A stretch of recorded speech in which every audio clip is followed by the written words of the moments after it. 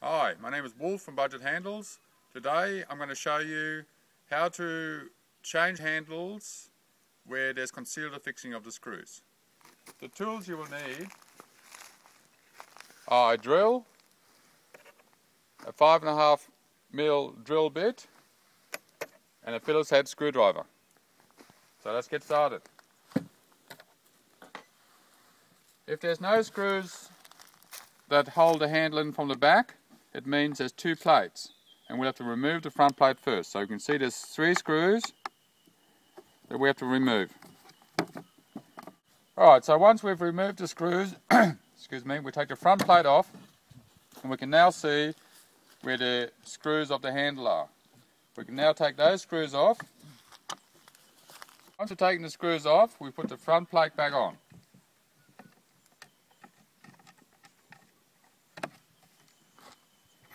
And we just put the screws that came through the back on as well. Alright, so once we put the front plate back on, we need to drill the holes all the way through.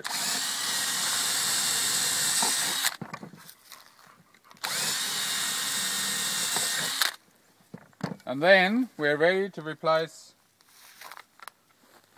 the old handle with a new handle.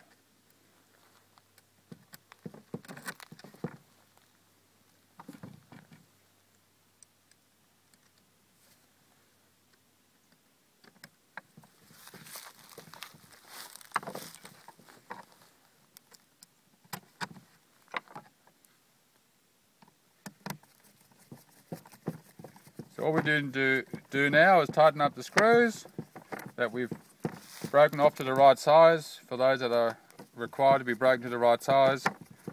There's another video you can see how to do that. Tightening them up so nicely sit flush.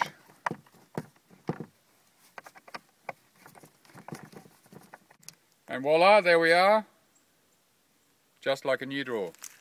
Thank you.